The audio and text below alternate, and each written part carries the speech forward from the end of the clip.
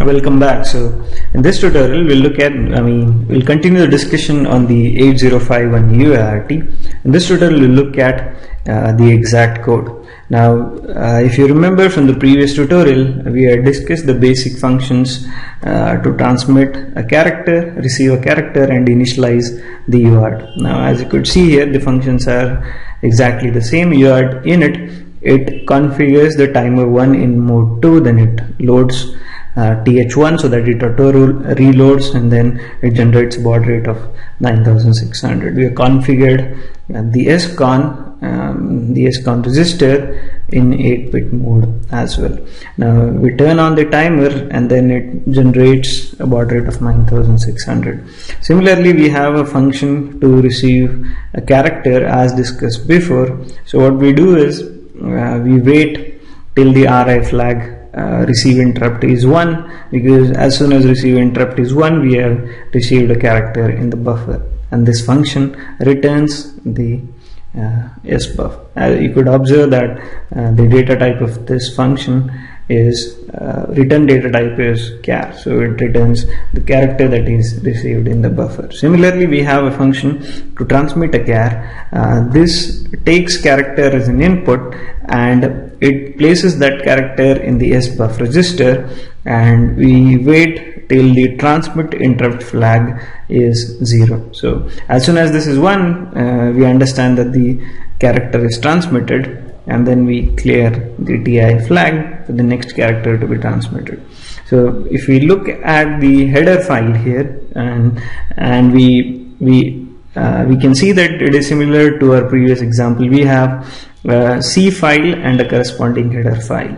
Now in this UART library we have functions, the following functions. The first one is to init the UART, which you already seen. The next is to transmit character and the receive character, which you have seen before. Now you could observe that there are other functions like transmit char, receive char, and transmit number. Now transmit transmit string function, what it does is it takes a character array. So you can see that the function prototypes indicates a string pointer, and even a receive char and receive string function indicates a character pointer. Now let us go ahead and look at these two functions. This is UART.c.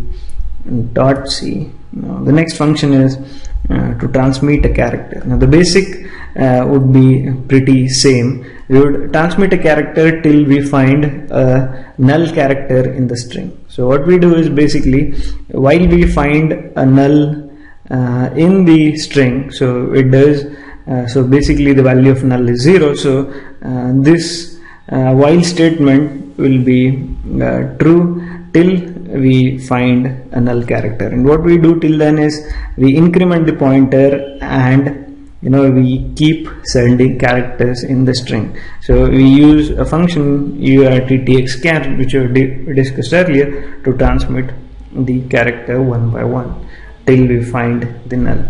Similarly, the receive char function, as you could see that it takes a string. So whatever string that you intend to receive will be, that string needs to be passed here. So say you want to receive a message and you declare a string in the main function, that string needs to be passed to this function. Now what this does is it internally uses the UART receive rxchar function. So what it does is whenever it receives a character, it stores it in variable ch, and then it transmits it back so that we can see what was typed or what was received. Now this will continue to receive it until it finds a new line or a carriage written. So this is carriage written or a new line. So if any of these two are received, then what it does is it puts a null to the string. So it terminates the string with a null character and then it breaks.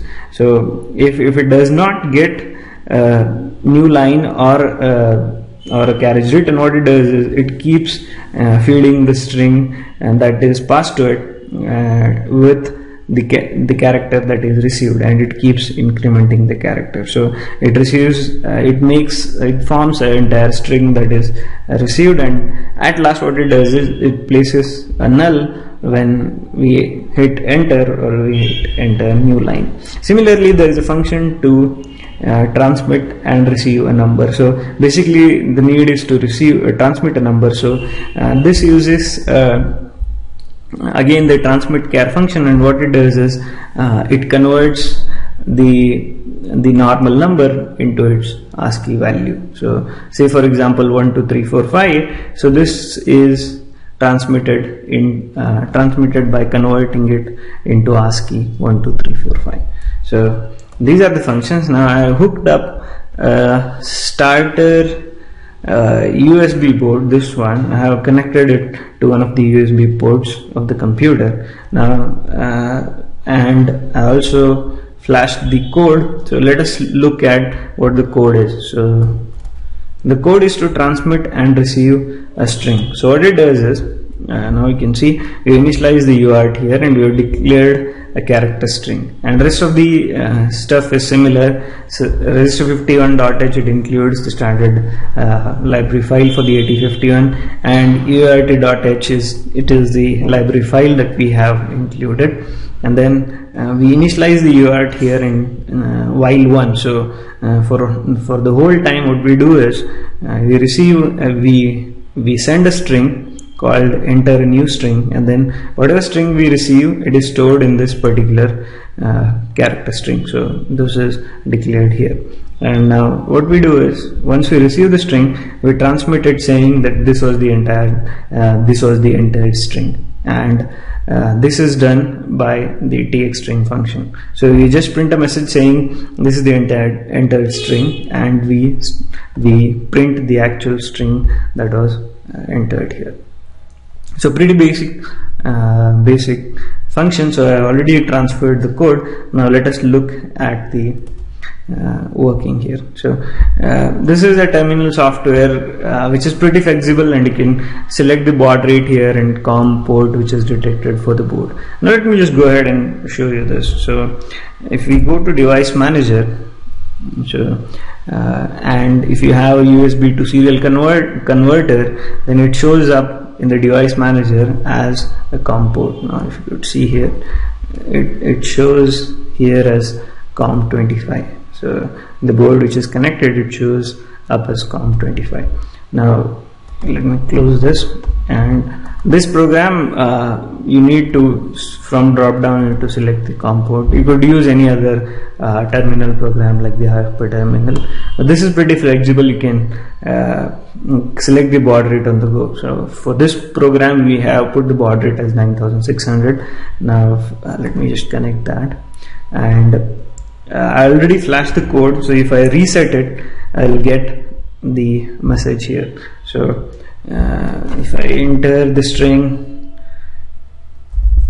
how are you, what you could observe is as I'm entering the string, the controller is spitting it back. So that is there in the UART receive string function. So what it does is when we enter a string, it receives the character and it also echoes it back. So and if I hit enter, it will terminate the string and the function will print it back. So the next is so in the next line it says entered string, and then it displays back what was entered.